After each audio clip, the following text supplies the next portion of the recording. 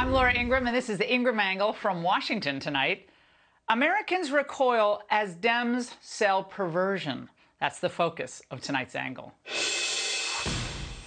Trans youth are vulnerable. We really want to base our treatment and to affirm and to support and empower these youth, not to limit their participation in activities and sports, and even limit their ability to get gender affirmation treatment in their state. No, it's not Halloween. It's the Biden administration's version of normal. As inflation continues to tear through household budgets and weaken America, they trot out Rachel Levine from HHS to promote dangerous hormone blockers and life-altering trans surgery for minors.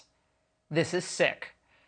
Adults preying on our children under the guise of providing health care, claiming that anyone who criticizes their tactics and their goals is bigoted or intolerant. And their twisted forces that are backing them, yeah, they're well-funded, and they're fanning out across America. In New York, the home of sexual deviance, Drag Story Hour DSH NYC, it's a taxpayer-funded nonprofit, puts on shows for children as young as 3. And one of its more prominent performers has social media accounts filled with nudity and other sexually explicit content. Oliver Herface, who also goes by Angel Izaguirre, is one of the talents listed on the DSH website. The organization's sanitized bio of Herface describes him as a drag king and a former daycare teacher who has a passion for working with children, especially what it means to be queer and trans, the education of that.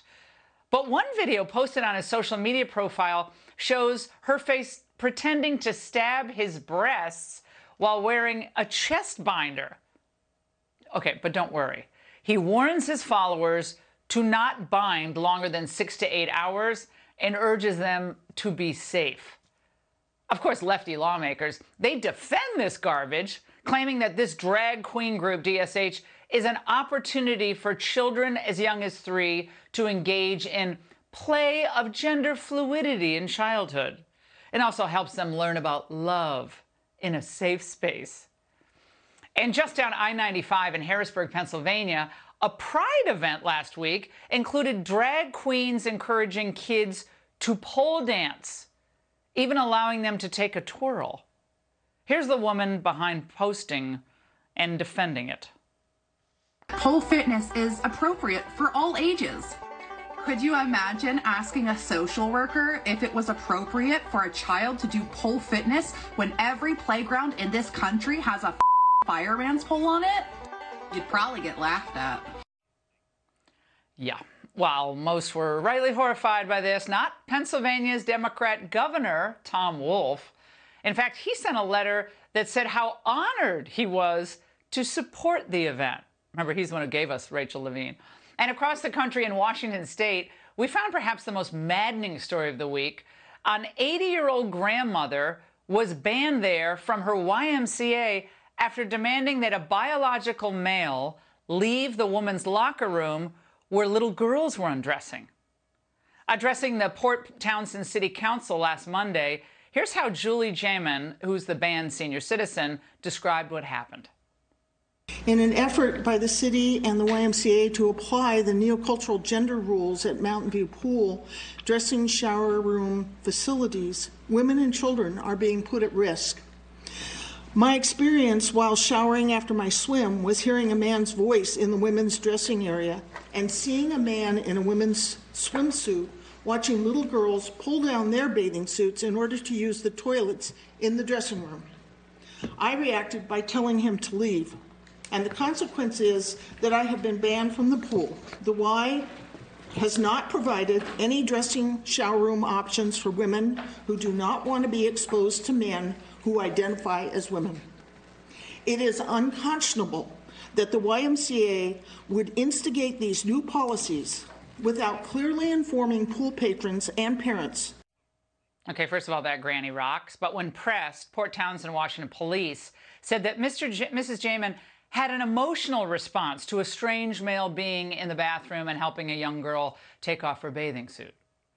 Well, I should hope the response to that would be emotional.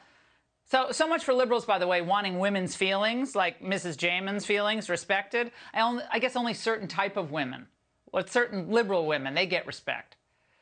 And once again, the left is encouraging this insanity.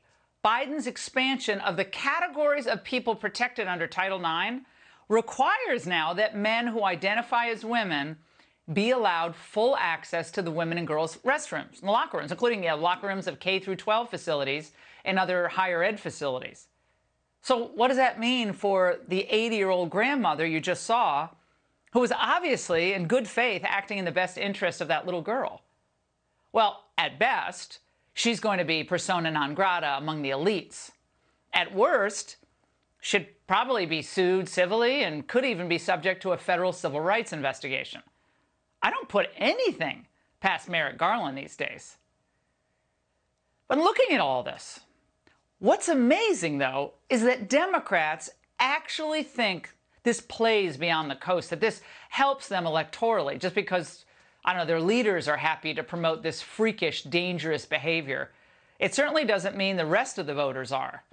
And smart governors like Ron DeSantis in Florida, they're fighting back at every turn for our kids, their innocence, and the traditions that made America great.